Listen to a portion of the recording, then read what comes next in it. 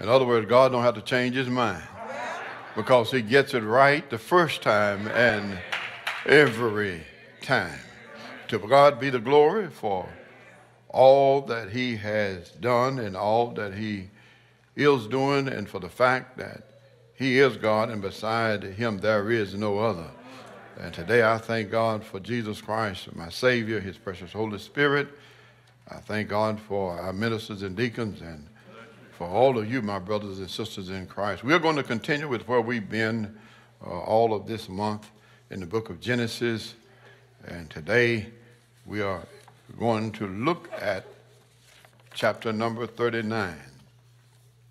Amen. Chapter number 39 of the book of Genesis.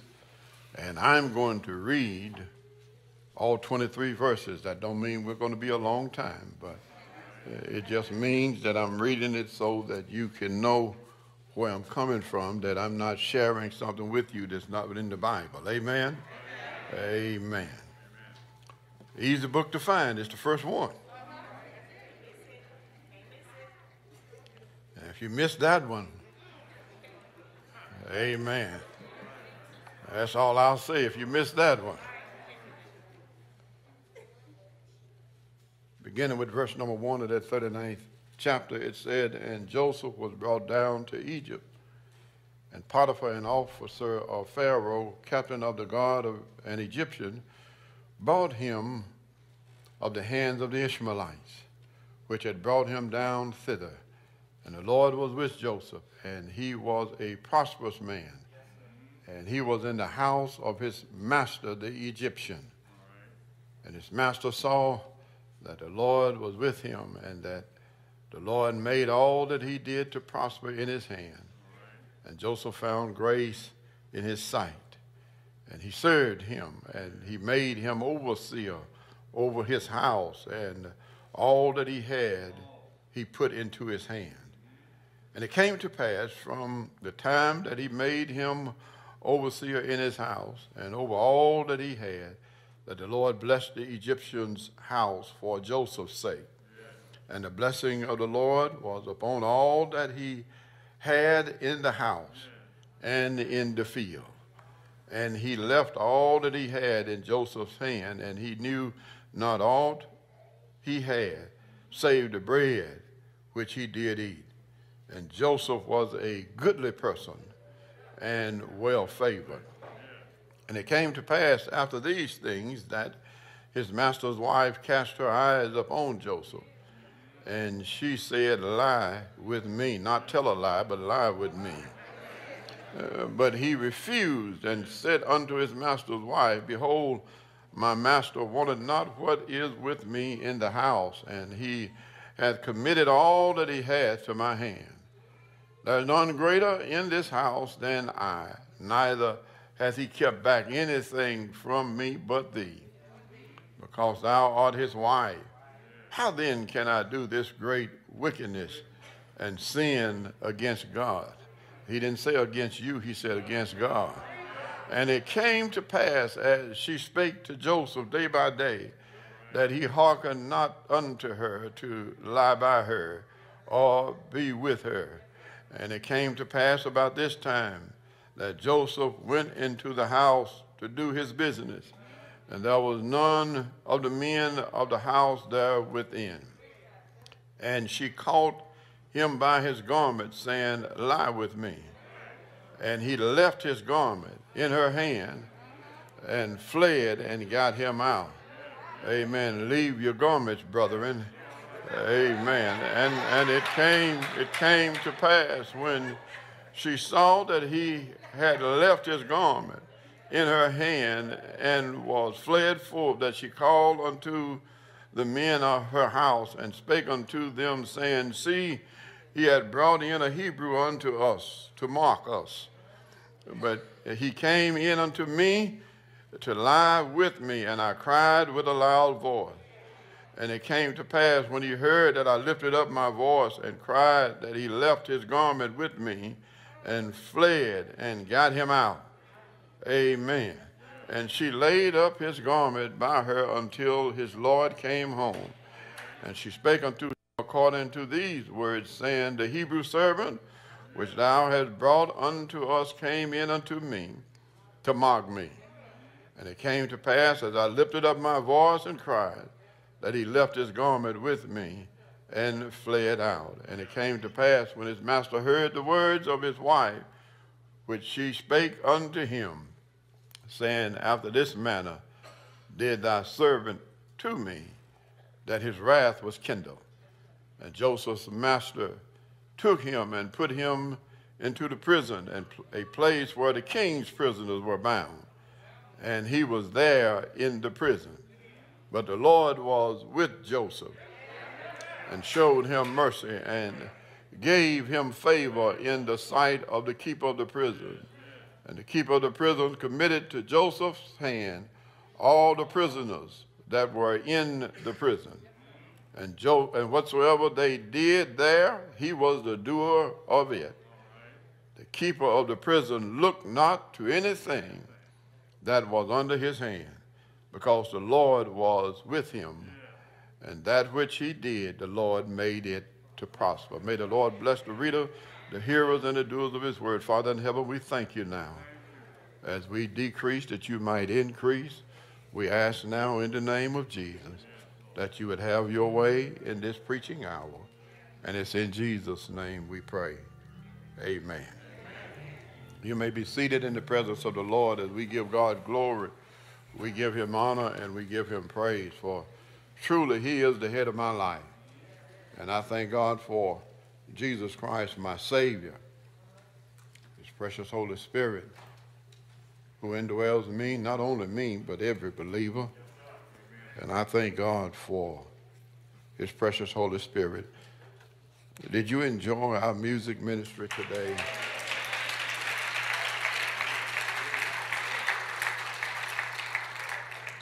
Amen. Satan has been very, very busy today messing with our equipment. Now he's trying to mess with me. Amen. But I'm going to preach no matter what he does. Amen. So today, we've been talking about dealing with obstacles on the road to your blessing. And we're going to stick with that theme. But today, I want to tell all of us, don't give up your integrity. Amen. Don't give up your integrity. Amen. Today, once again, we are going to continue the third part of our sermon study from the theme dealing with obstacles on the road to your blessing. We will continue looking at the life of Joseph and the things that he faced on the road to his blessings, which was that of becoming prime minister of Egypt. Look at the person sitting next to you, if you don't mind, and tell them God has to prepare you for your blessing. Look at the person on the other side of you, if you don't mind, and tell them the same thing. God has to prepare you for your blessing. I know. We want it now. Amen. We want it right now. We think we are ready for it, but God knows that he has to prepare us, amen, for our blessing. In the past two sermons, I shared that every obstacle that we as Christians face in life have a twofold purpose. This is important to remember because it helps us to remain focused and look for God's purpose in everything, no matter the obstacle. So we need to remember two things. First of all, obstacles are designed to stop us from reaching and receiving the blessing that God have already said is ours. You do know that when God speaks a thing, it's already done. Satan uses obstacles to distract us and stop us from receiving the blessing that God has for us. He sows discouragement. He plants doubt and fear. He surrounds us with jealousy. Talking about Satan. You see, Satan don't want us where God has called us to be, nor have what God has said is ours. And then the second thing we need to remember is the same obstacle is allowed by God to prepare us for the blessing that God has for us. In other words, the obstacle is God's purpose. God had called Joseph to be prime minister of all of Egypt because God was preparing to save a whole nation. But God had to first prepare Joseph for the position before he could become prime minister of all of Egypt. The hatred of his brothers, being thrown in a pit, being sold to a band of Ishmaelites, being sold to Potiphar, being lied on by Potiphar's wife, being thrown in prison and forgotten about by Pharaoh's chief butler, whom he had interpreted a dream for, was all preparation and part of God's plan to place Joseph in the position of prime minister of all of Egypt.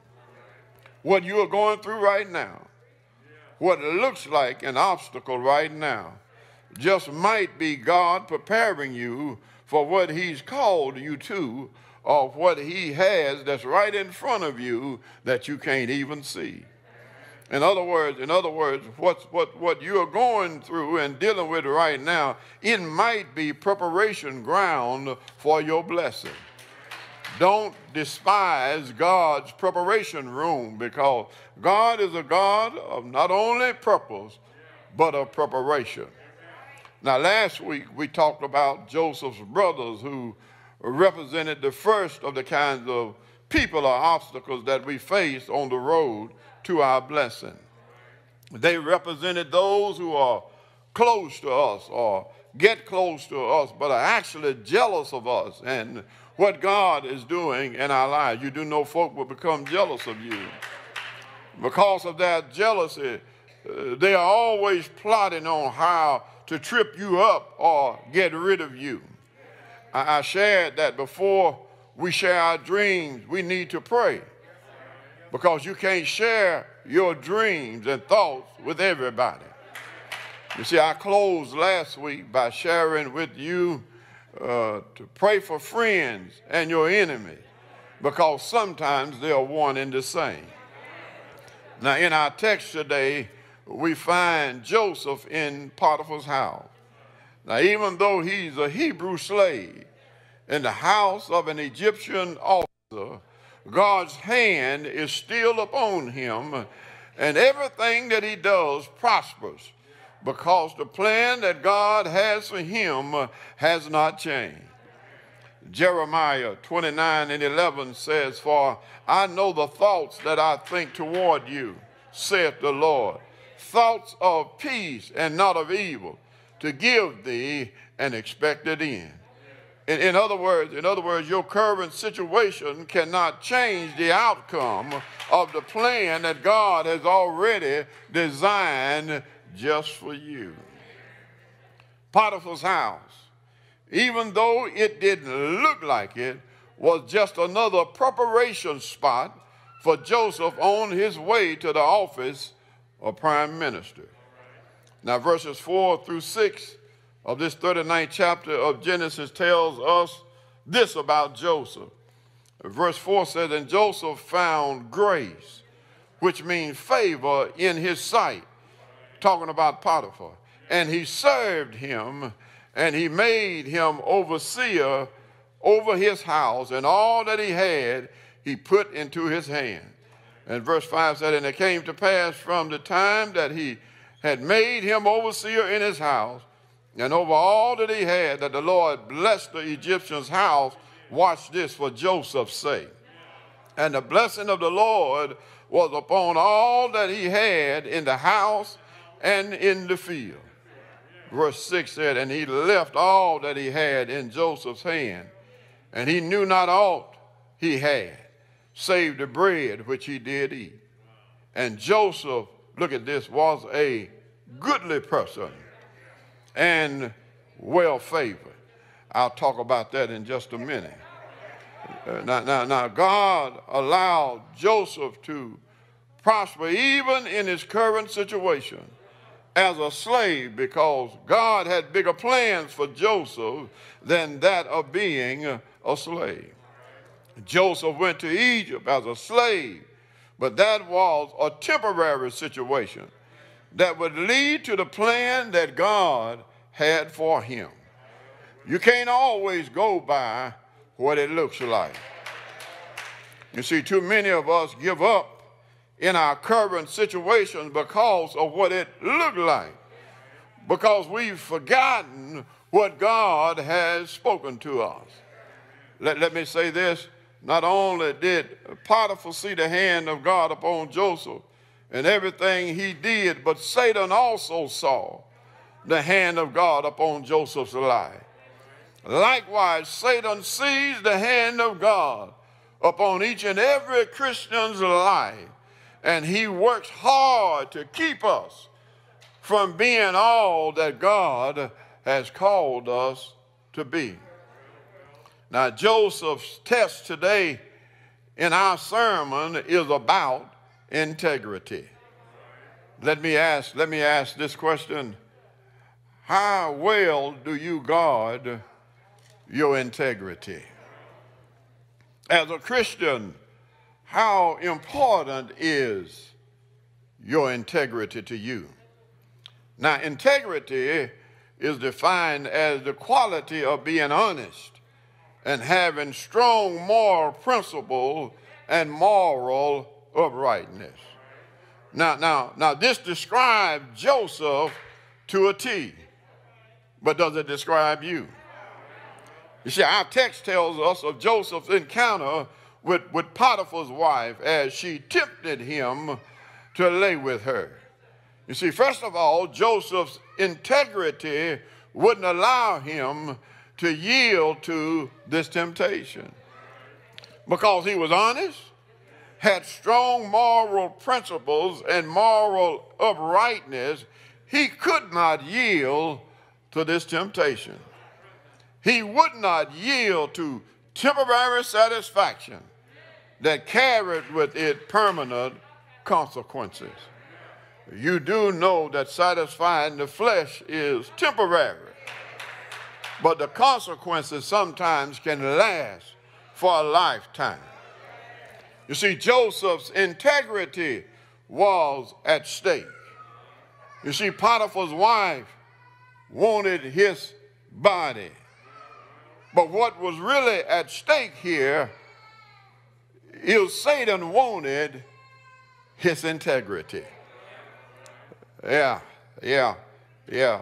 Joseph's integrity was at stake. You see, Potiphar's wife wanted his body.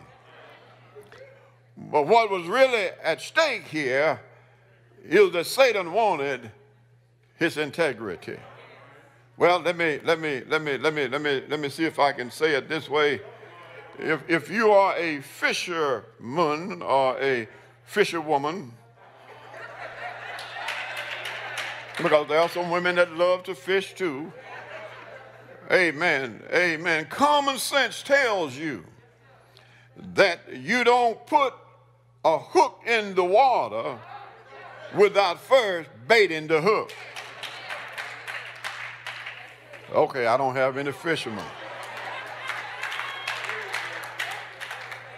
Y'all trying to figure out what I'm about to say next.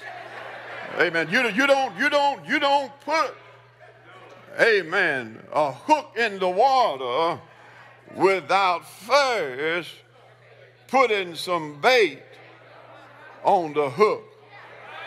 I need to tell somebody this morning, be careful what you bite.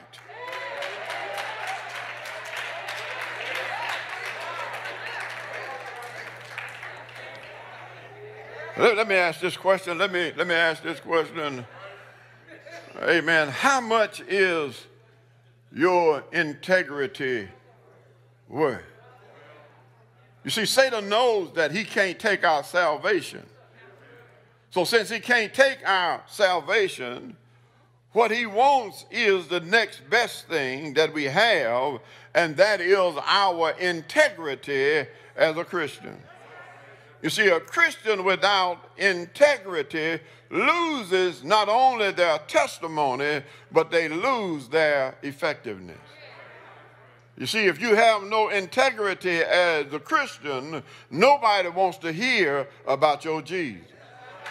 Have you ever noticed? Have you ever noticed how when you talk to people about salvation, they always bring up and talk about other Christians who have, watch this, lost their integrity. They always want to talk about that preacher that have lost his integrity. You see, what looks like an innocent way to get around the system on your job or some other situation could be the very thing the enemy is using to discredit you and cause you to lose your integrity. How much is your integrity really worth? Now, even though Satan saw that no matter what he threw at Joseph, Joseph maintained his integrity. But it didn't stop Satan from trying. Just because you say no today don't mean he won't be back to try you again tomorrow. While you are sleeping and resting, demons are sitting there trying to figure out a way to steal your integrity. You see, Joseph had endured the hatred of his brothers, being thrown in a pit, being sold to the Ishmaelites, being sold to Potiphar, being tempted by Potiphar's wife, and then being lied on by Potiphar's wife. But watch this, yet he maintained his integrity.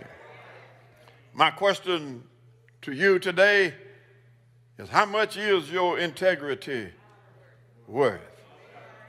You see, the enemy reminds us that we're just human.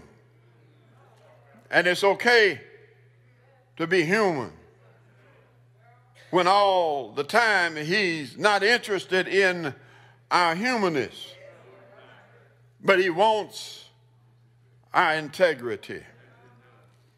Have you ever had a conversation with yourself and told yourself that God is a forgiving God, and if I do this or if I make this decision, God will forgive me? While you are absolutely, positively correct, one thing that you have no control over, and that is the consequences of your choices and decisions. How much is your integrity really worth? Can I tell the story of Joseph and this temptation? Amen, amen. I know, amen, some of us, brethren, amen, would not have ran right out of the house.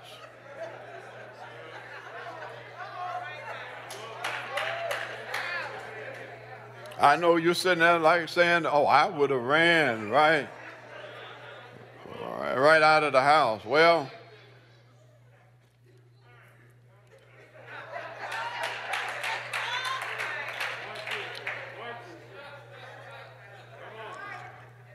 God bless you. So let me just share, amen, quickly here this story of Joseph. Let me share this situation that Joseph found himself in. He's now in Egypt, the place that God had called him to be. But he's not yet in the position that God called him to be. Now, you do know that everything he faced on the way to becoming prime minister, God had a purpose for him going through that. You see, because as prime minister, Joseph was going to have to deal with people that were both jealous and hated him. But who could teach you better the lesson of jealousy and hatred than the folk in your house? And if he could deal with the folk in his house, then he would be prepared to deal with folk that he really didn't know. Watch this now, watch this. Not only that, but he also had to realize that the folk that are close to you don't always have your best interest at heart. There was nobody closer than his brothers. But they taught him a hard lesson. Let me see if I can put it like this.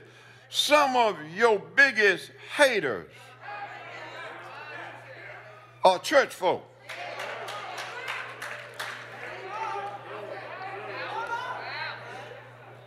Some of your greatest haters are church folk. Not only that, those who are most jealous of you are not out in the world, but those that you sit beside. Don't look at nobody on Sunday morning.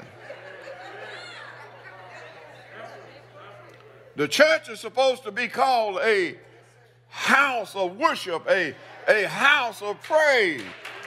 But a lot of times it's the house of jealousy.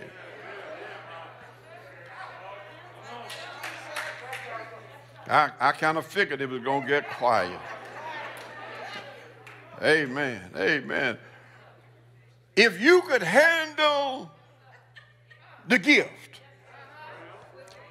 God would have given it to you. The reason why you don't have that gift that you want is because God already knows that it would handle you rather than you handling it. Amen. The reason why they're singing and I'm preaching is because maybe I can't handle singing, even though I can sing a little bit. But we have to understand God bestows upon us the gift that we can handle.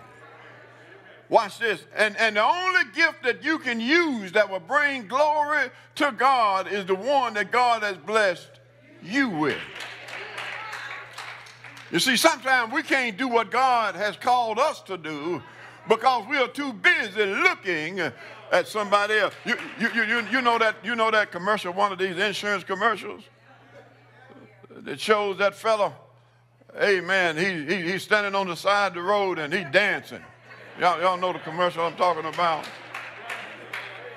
And he's dancing. This fella's driving down the road, and all of a sudden he sees him dancing. He looks over, amen, watching him, and boom, runs in the back of a garbage truck.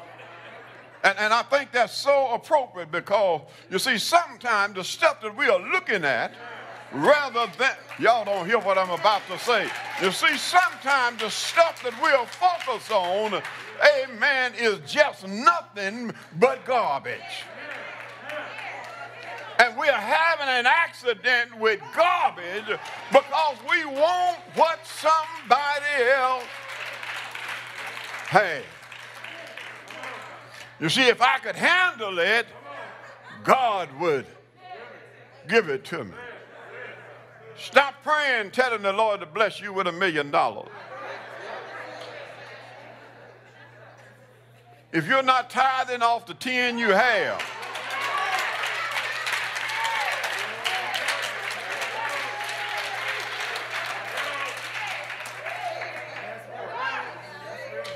let me ask you something about these smart folks. 10% of $1 million is how much he got a quick mind. $100,000. If you don't bring 10, you sure, excuse me for my, you sure ain't gonna bring 100,000. But yet we tell God, bless me with this, and then, Lord, I'll do this. The Lord is saying, be faithful over what I've given you.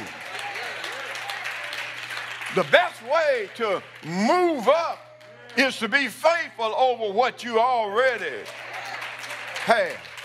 Now but let's not be too long. Let's not be too long. Let me tell the story. The scripture says that Joseph was sold to Potiphar, and when he went into Potiphar's house,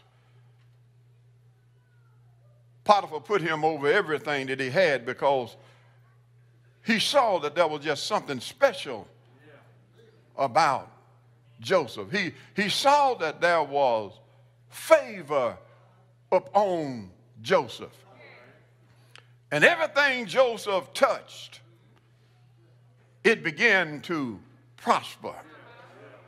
And therefore, Potiphar didn't worry about anything that he had in his house because he put it all in Joseph's hand.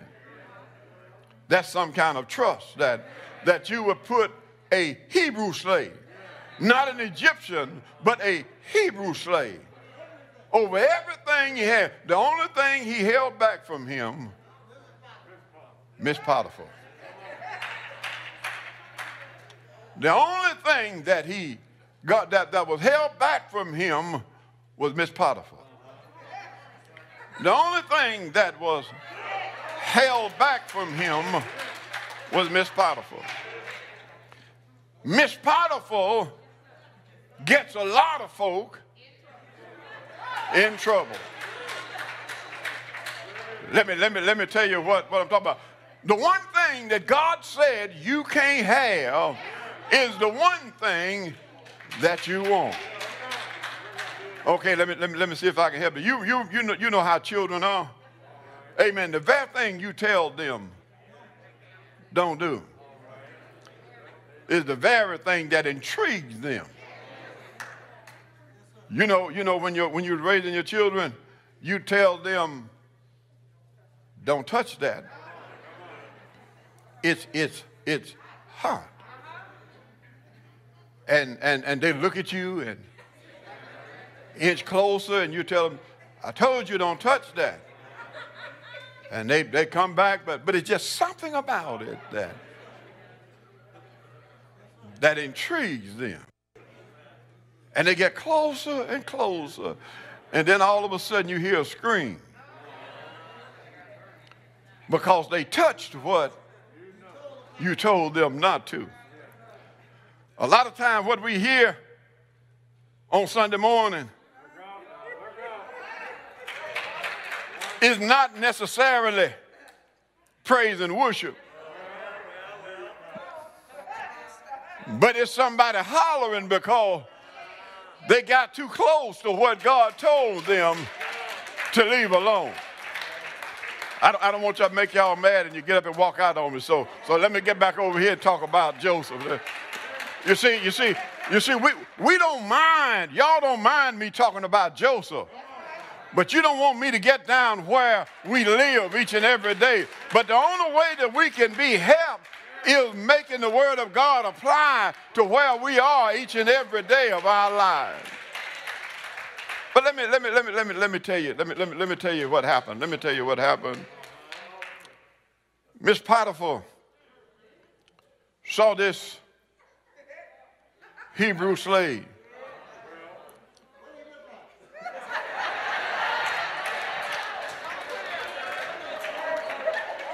come into the house. And she knew that her husband had put him over everything except her.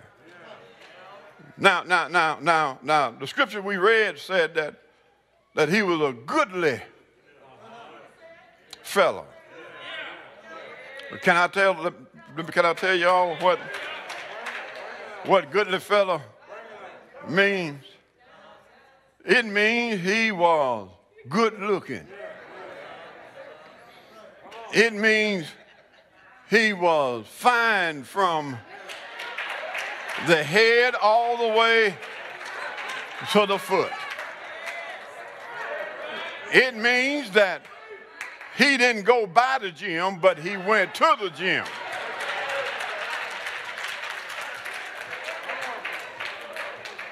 And when Miss Potiphar would get up in the morning and he was there, he walked in the house and she just say, good goobly goo.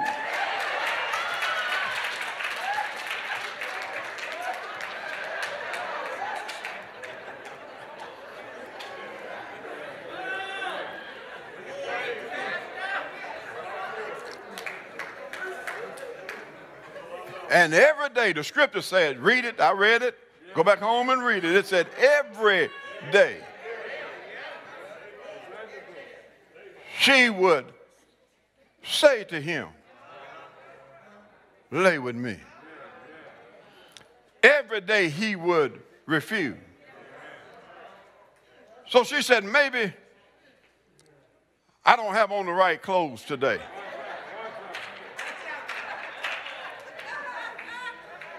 So tomorrow,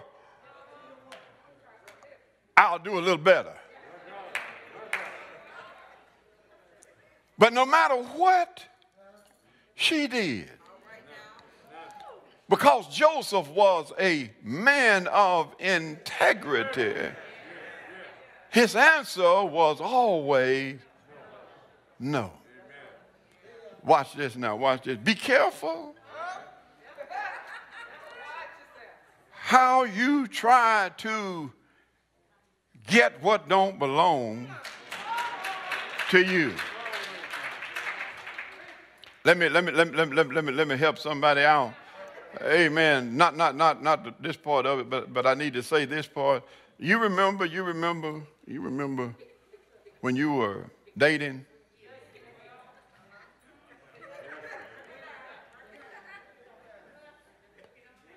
You always put your best foot forward. Brethren, we never went with our pants hanging down.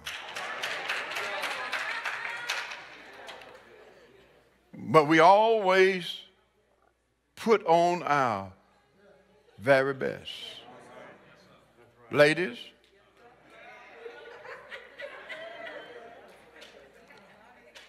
even though you rolled with those things in your head,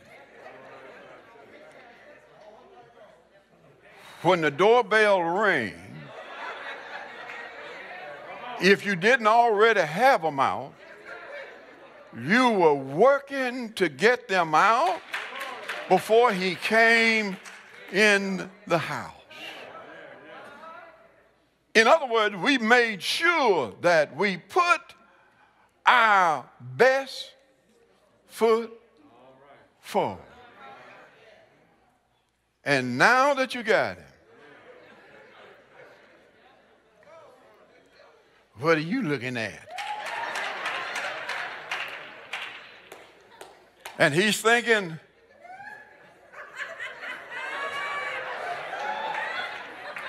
I never saw you looking like this.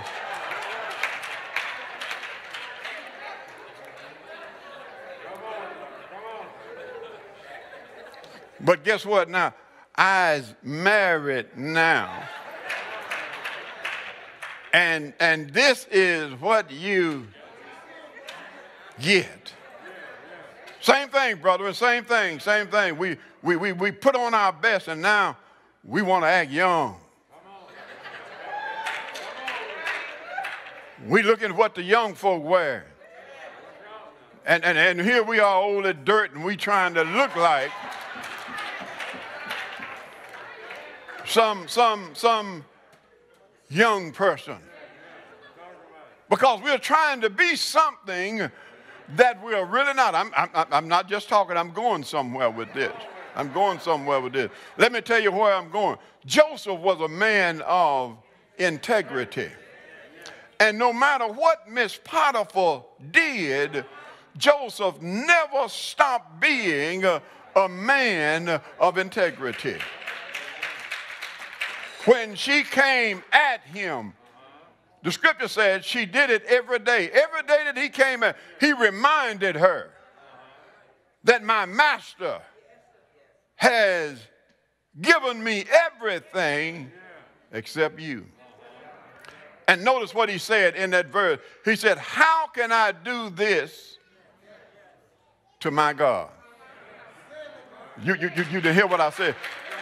He didn't say to my master.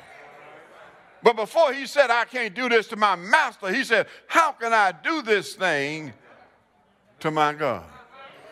Now today's male would have said, I'm down here, sold into slavery. My brothers done turned their backs on me.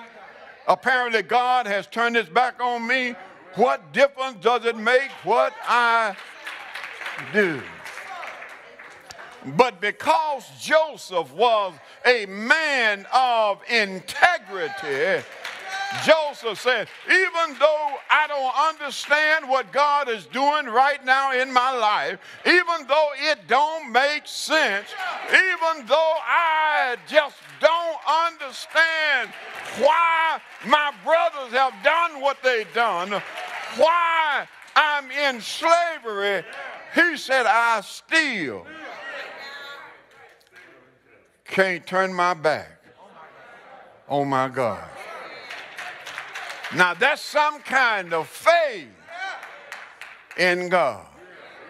Because a lot of us, we ask God to do something, and when he don't do it, guess what? You don't see us anymore in church. Have you ever talked to anybody who tells you what they used to be when it comes to church? And when you dig into it, they ask God for something that they didn't get. And because of that, they turned their back on God. I believe there's a scripture that says, shall we only, Job said this, shall we only receive good from God? Do you remember Job said that when he had lost everything? And his wife said to him, Job, why don't you just curse God and die? He said, you sound like a foolish woman. He said, shall we only receive good at the hand of God? We know the answer is no, but why do we expect that? Y'all missed what I just said. We expect to only receive good from God. Now, we do only receive good from God, but God also allows some rain to fall in our life. If all you ever got was sunshine, you would never grow. Let me mess somebody up. We don't grow from the sunshine. We grow from the rain.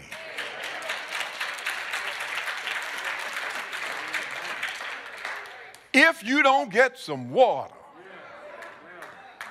you will not grow.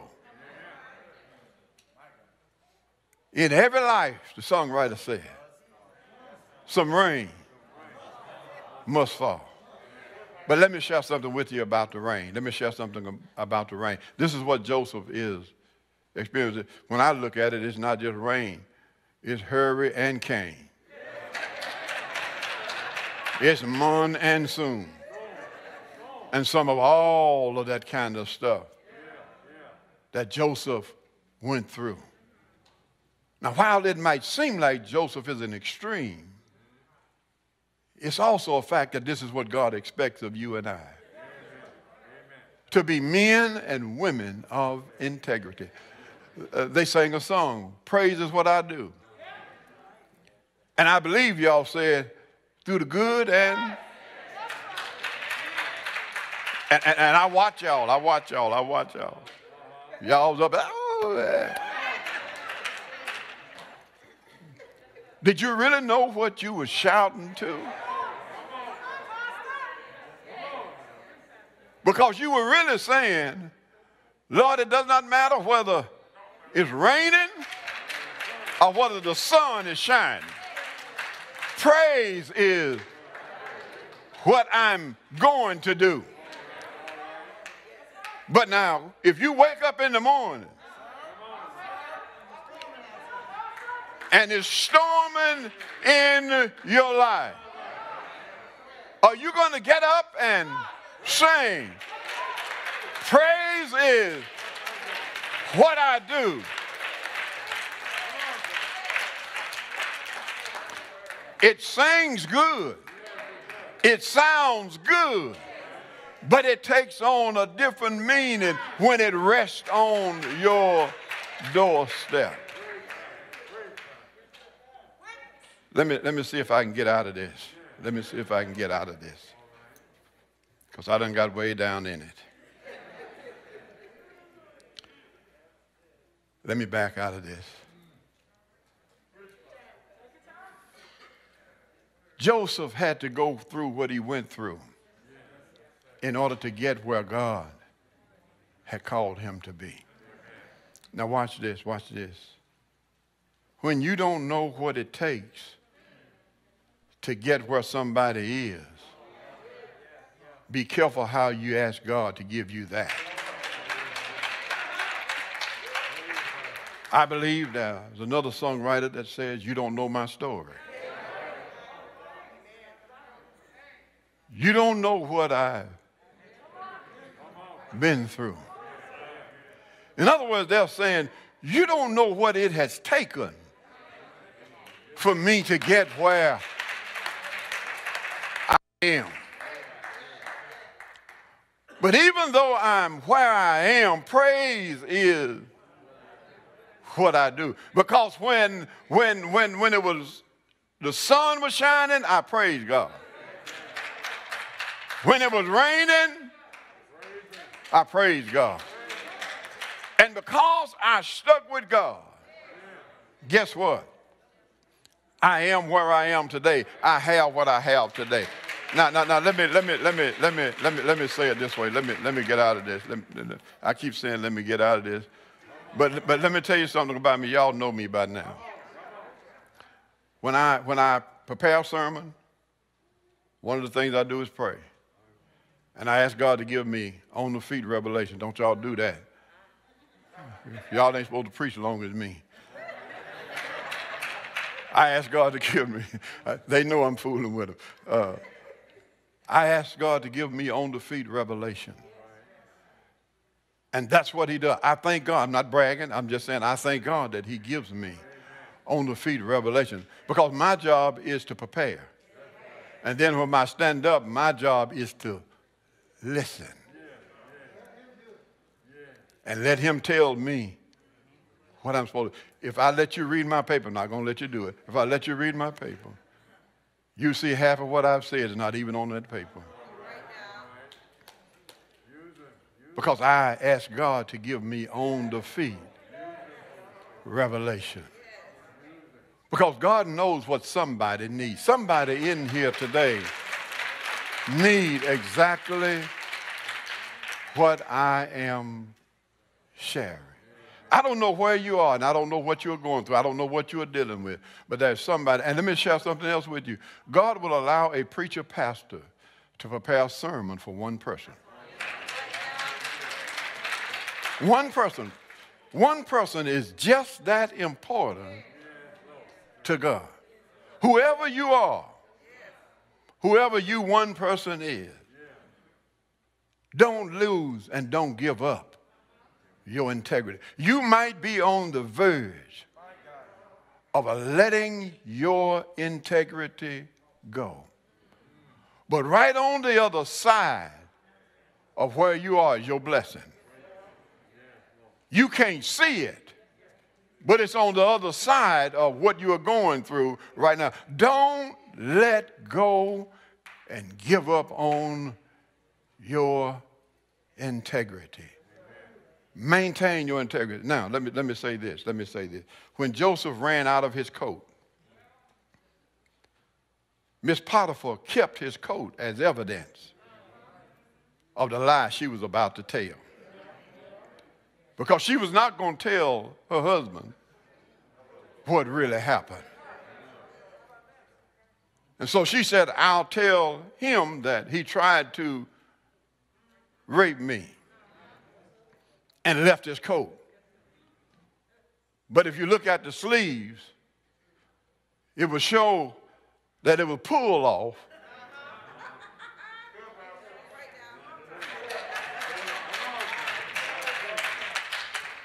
rather than taken off.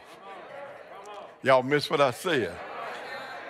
You see, when I take a coat off, it looks one way. But when a coat's pulled off, the sleeves are inside out. But because he maintained, I know I just taught somebody something. The evidence said that Joseph had done something. But watch this. While the evidence said that he had sinned, the evidence also said he left there with his integrity.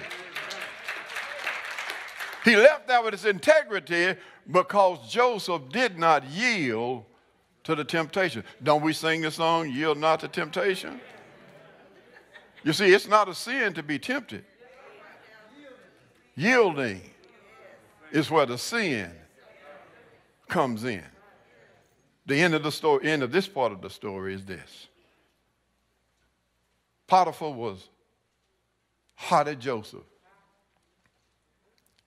and cast Joseph into prison. But watch this.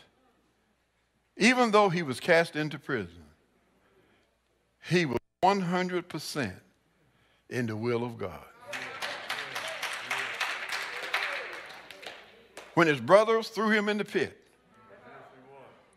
when he was sold to the Ishmaelites, when he was sold to Potiphar, now he's being cast into prison. He's 100% in the will of God. Because everything he faced took him a step closer to becoming prime minister of all of Egypt. And he had to go through every one of these things in order to get where God had called him to be. He had to learn how to say no to a woman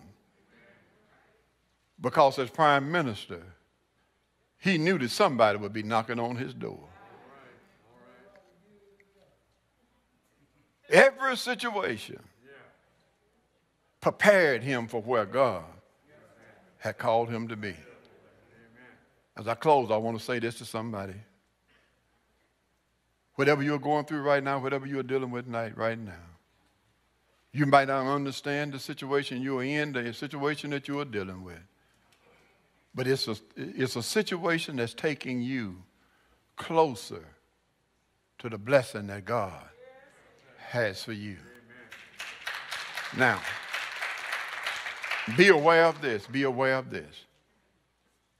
Satan is trying to use whatever it is to discourage you, to stop you, to make you turn around. But hang in there. Because God is using that same situation to place you where he's called you to be. Let me share this with you. The dream that he had, the dream that Joseph had of the sheaves bowing down to his sheaves. If he had yielded to Potiphar's wife, he would have never made it to the point of prime minister. God showed him corn in a field that represented where he was going to be in life. You see, sometimes God shows us things and it looked like one thing, but God is actually trying to tell us something else. But his brothers, as you know, had to come and bow down to him. But can you imagine how once he became prime minister, can you imagine how Potiphar and his wife must have felt? Because now he's number 2 in all of Egypt. And his voice was the next voice that people heard other than Pharaoh. And can you imagine the sleepless nights that Potiphar and his wife had? Because now Joseph is prime minister. But watch this. When you get where God has called you to be, the way God called you to be there. In other words, you didn't hook and crook to get there. You let God take you there. When you get there that way, let me tell you what you can do. Those folk who mess with you on your way up, you can turn around, Reverend, and say to those same individuals, you meant it unto me for evil. You thought you were going to destroy me. You tried to take me down and take me out. But God took what you throwed against me and he turned it for my good. So he could tell his brothers, he could tell Potiphar and his wife, what you didn't realize, you are all part of God's plan.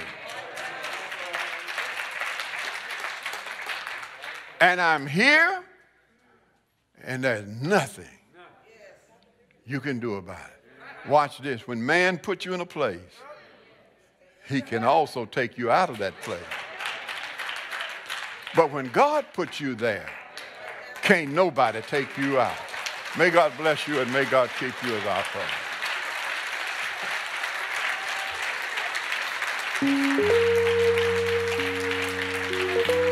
The doors of the church